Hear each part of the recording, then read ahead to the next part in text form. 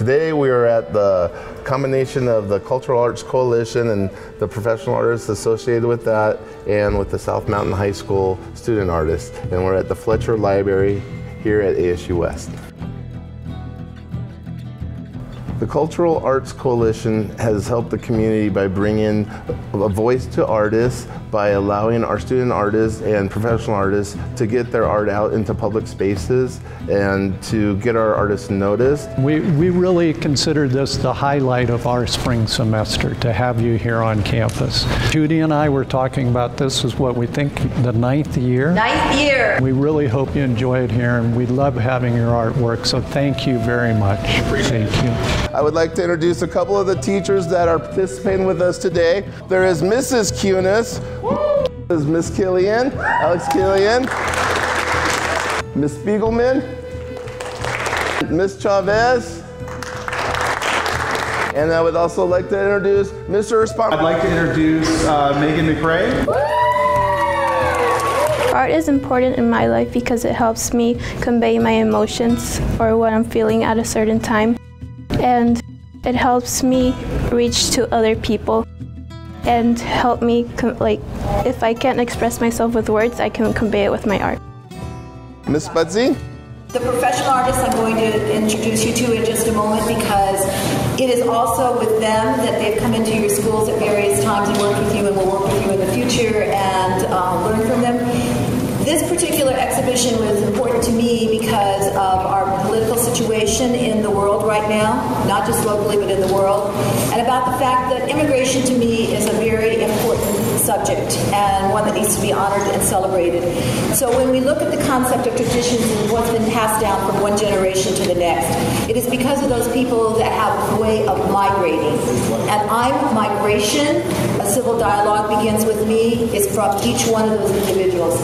So I feel very honored today to let you know that 3 of my professional artists, the 3 that will be speaking with you today, are all immigrants to this country and bring with them invaluable knowledge and wealth of creative talent. A lot of people have many different ways of communicating.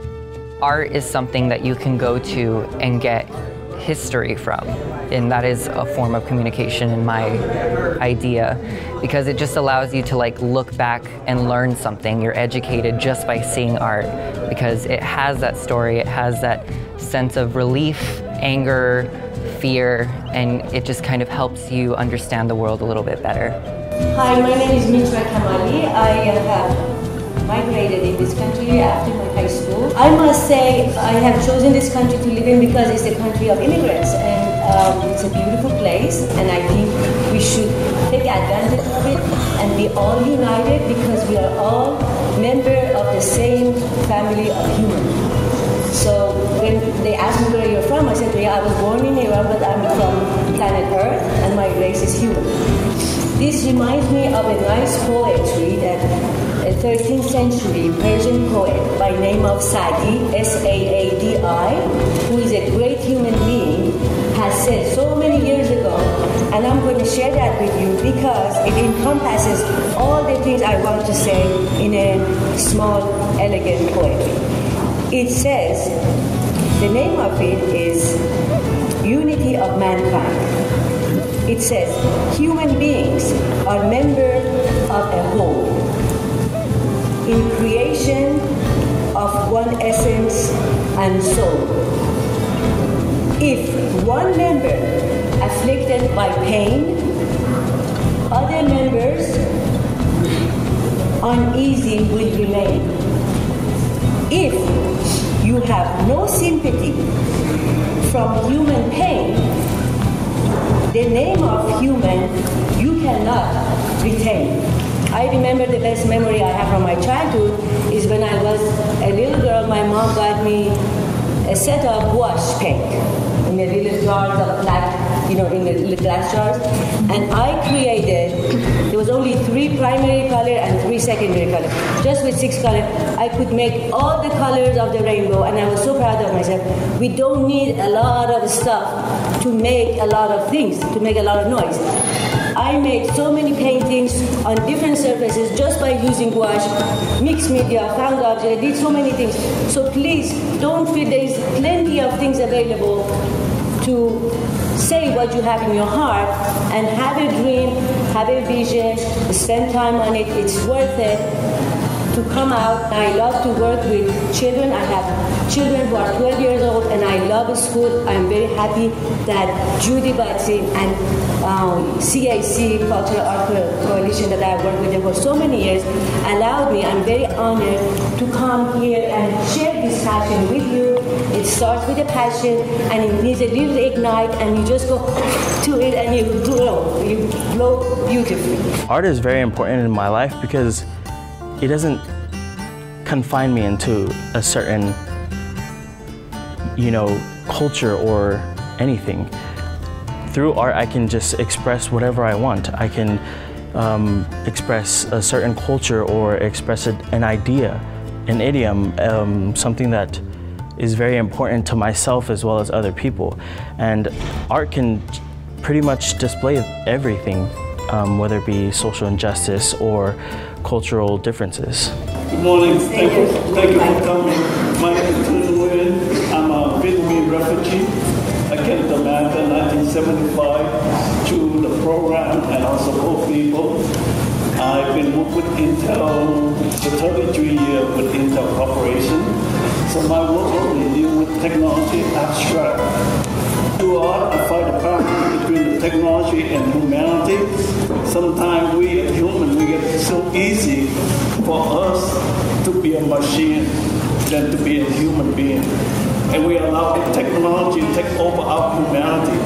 So my job as an artist is to try to find a balance between the humanity and the technology, where we go from here.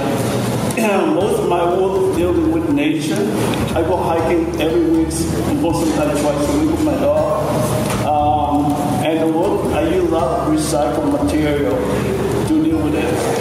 And while I'm working full-time with Intel and be a full-time artist, I also involved with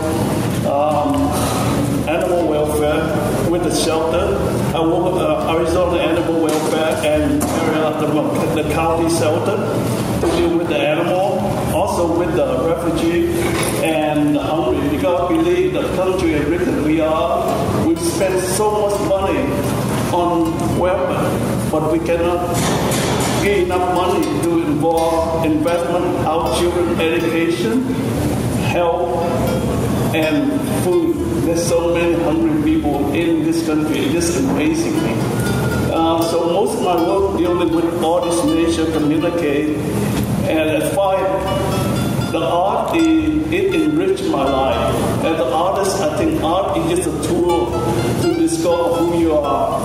That variety, to be a writer, you can be anything, deal with artistic. What it does is allow you to discover and break inside of you and find your way to express yourself. So I hope you continue to do what you do, search within yourself. Don't let the technology take over you as humanity and make it into a robot. I feel that traditions inspire both our student artists as well as our professional artists that we're working with by having them look at their own cultures as well as other cultures throughout the world and seeing both similarities and differences. Specifically, I had my students look at some Pacific Northwest tribes as well as Polynesian tribes and really looking at their creation story as well as their own culture's creation story to see how it might be similar as human beings. This is the Iroquois tribe's creation story, and it's the development of the tribe itself, the earth, how they believed it was created, and the beginning of a new life. Art is important in my life because it keeps me connected with who I used to be and who I am now. It's really fun to do too, so that's really a big part of it. I want to say thank you to Cultural Arts Coalition and ASU West for inviting us and have this opportunity to share with you, to express ourselves through the art and connect with all the students. And I want to say thank you to South High School also for the kindness and warm welcoming that I had over there with my workshop. And I want to say thank you to all the students who participated with me in that workshop. I want to tell you a little bit of who I am and what I do.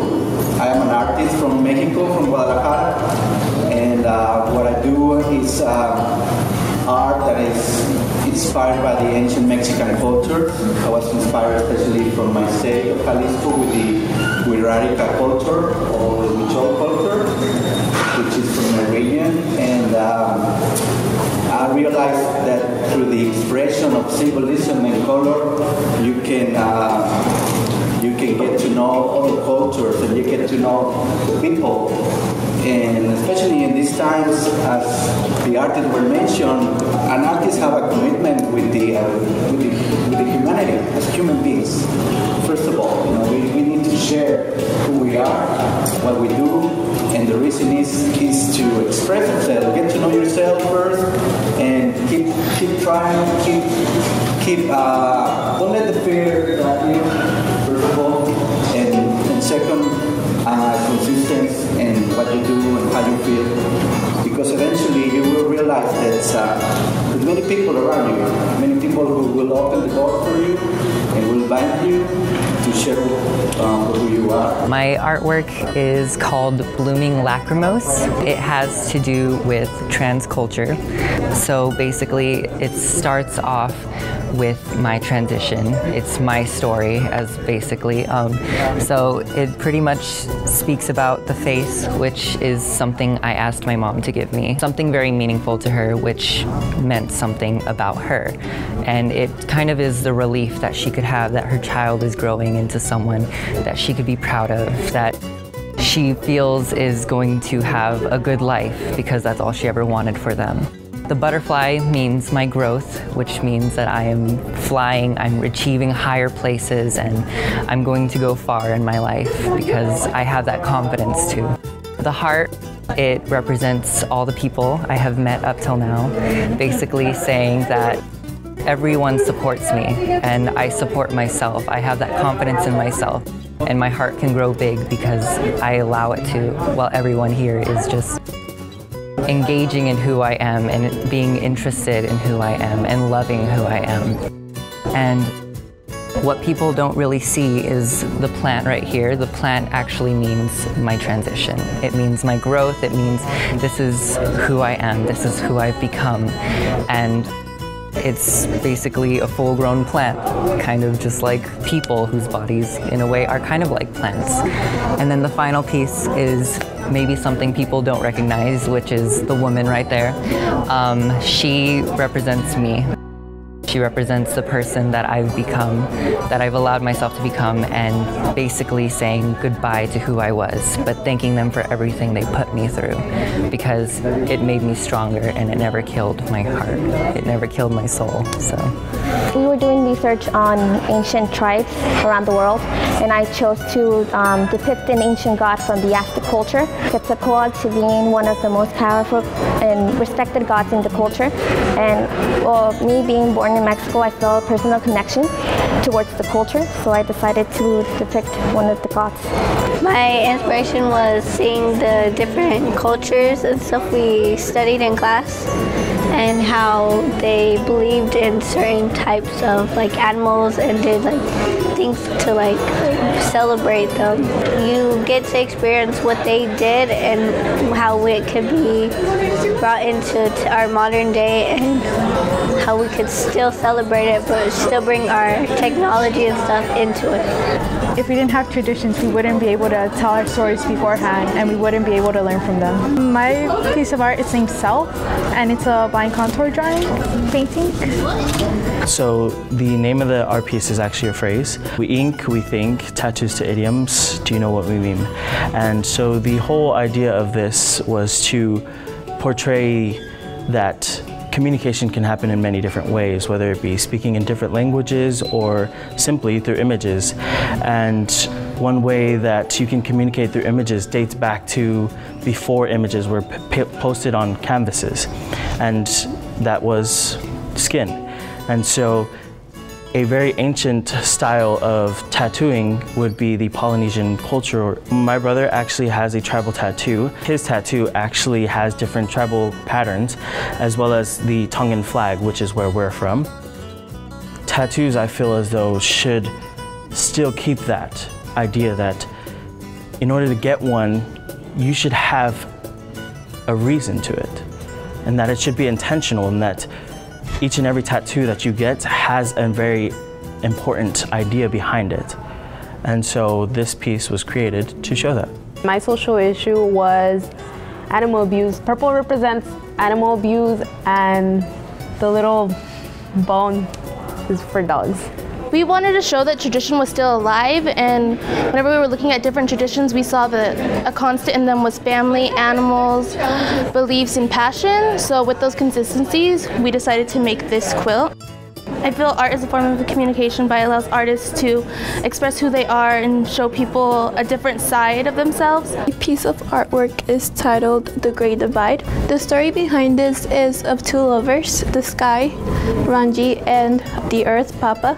They're tightly embraced because they love each other, and in the center they have kids, but their kids are in the darkness. Their kids, they want to be in the light, so they come up with a plan to separate their parents.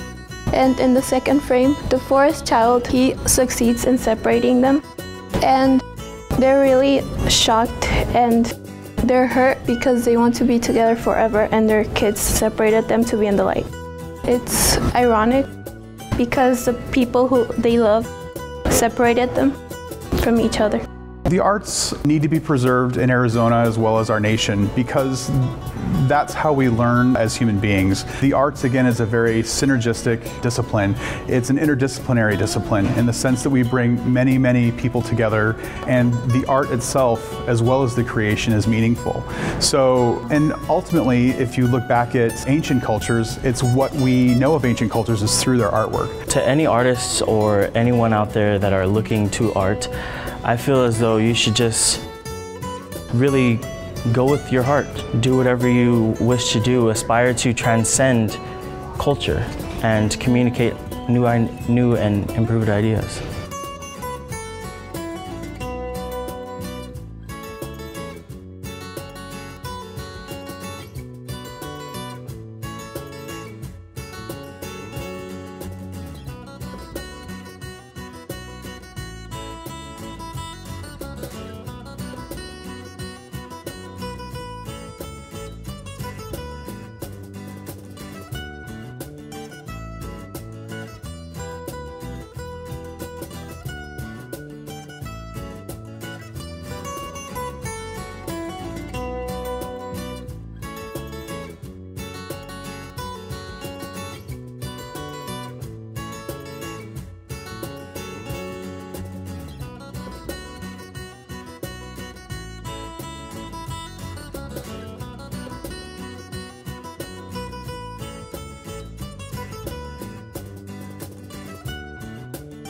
Art helps with history and cultures and communications because messages are tied through art, and art changes the world.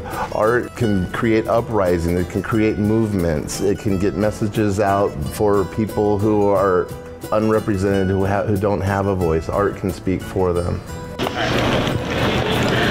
We want to!